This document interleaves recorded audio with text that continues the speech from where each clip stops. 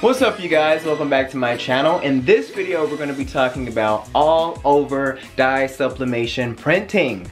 So all over print, just like it sounds, is all over your entire shirt of print. There are two forms of all over print, however, one like I have on right now, you can see the print is on the front of the shirt, but not the back of the shirt. Let me show you another version.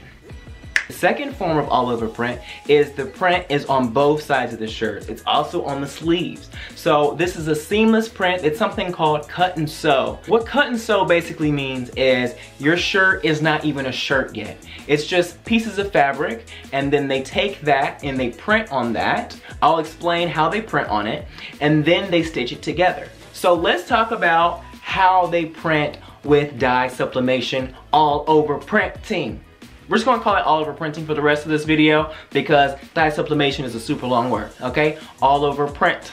Okay, so let's get into the actual printing process of an all over print. So with an all over print, it's a little bit unique, a little bit different, kind of like printing on paper actually, and you do print on a piece of paper. So when they print your shirt with an all over print, they're gonna print it on a large sheet of paper, the entire shirt, kind of like a textile. So when they print out that textile, they then take that, put that over your actual shirt, put it in a machine, and that machine is going to apply heat and pressure to the design that's on top of your shirt, and it's going to transfer it directly into the shirt. Now, it's suggested that you print on 100% polyester because that's just how it is. If you apply it to a shirt that is not 100% polyester, your results won't be as vibrant, won't be as colorful, and that's what you want with an all over print. The appeal is that vibrant, lush, almost print quality that you can get. All over prints have almost no limitation because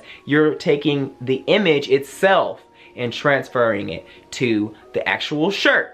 So now that you know the two variations of all over print, like I mentioned before, you have the print on the front and you have nothing on the back, and then you have the cut and sew, which has the front image and the back image and the sleeves, just everything printed and awesome and amazing. Let's talk about the pros and cons. Also, yes, I have another shirt on. I got so many, like there's more to come. Just get ready, there's more shirts to come. I mean, I have time today.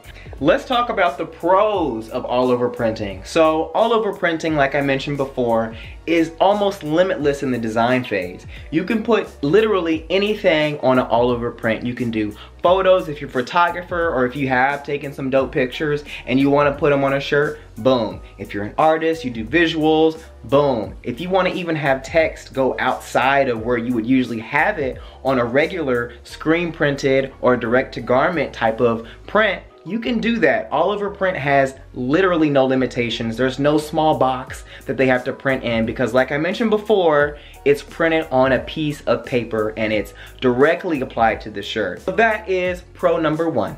I have two more. Pro number two, I can't say this enough, unlimited colors. Like, if you could just understand, like how many times I've printed something and the colors have looked wrong, they've looked blotchy, they're not consistent, they're just crazy, they're faded. Oh, I got a video for y'all for that. For faded prints that I've done in the past, I'm about to just reveal everything to y'all. So the faded colors, not looking accurate, not looking vibrant, it just can kill your design. But with the all over print, you don't even have to worry about that. Your color choices are unlimited. Pro number three.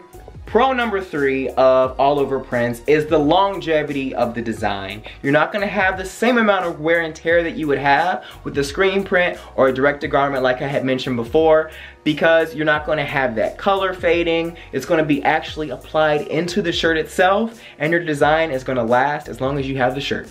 So we talked about all the positives. We mentioned all the good things. Let's talk about them cons. If you want to get the full luster, if you want to get the best colors, if you want to get it very vibrant, you're going to have to do that with a 100% polyester. So polyester shirts may range a little bit different in price points, but to me, it is worth it. It is worth it. It is worth it. I hate negativity, y'all. So let's get into the last con of the all over print. So the last con of all over print is that you will have creases on your insides of your sleeves. Now this is gonna happen because you're gonna be laying the shirt flat down, unless you do a cut and sew, which is gonna cost you way more. We're trying to just start here, okay? I'm trying to start. I'm not trying to suffer. You know what I'm saying? I'm trying to have money in the bank and not have zero money and dirt in my mouth. You know what I'm saying? Because I'm eating dirt. I want to be able to eat food. You know what I'm saying? Like normal people. There's like a little white streak right there. Y'all see that? And then there also is another one, I think. That's a minor thing. It will happen when you do all over prints because you're printing on a shirt that has creases. Simple as that.